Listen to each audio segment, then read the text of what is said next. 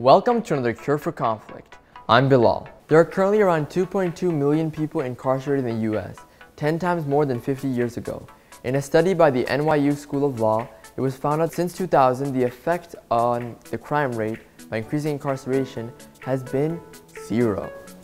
Private prisons were started in the 80s at the height of the war on drugs.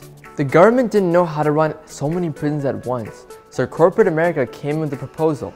They would run the prisons for the government in exchange for a profit. This was supposed to save the government and taxpayers money in the long run.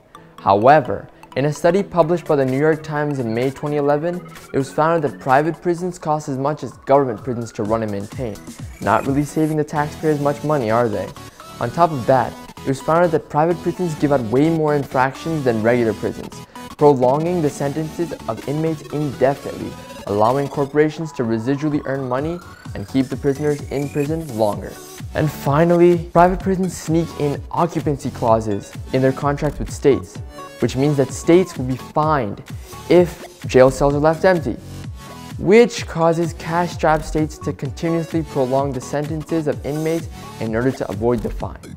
Meaning, inmates who should have been out long ago are still in prison just because their own state government doesn't want to pay a fine. Considering that prisons don't really fix the crime rate, would an increased police presence really make a difference? I don't think so.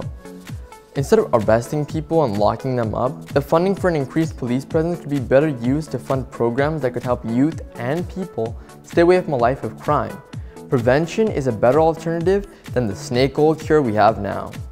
Thank you for watching today's Cure for Conflict. Be sure to like our Facebook, follow our Twitter and Instagram, and subscribe to our YouTube channel.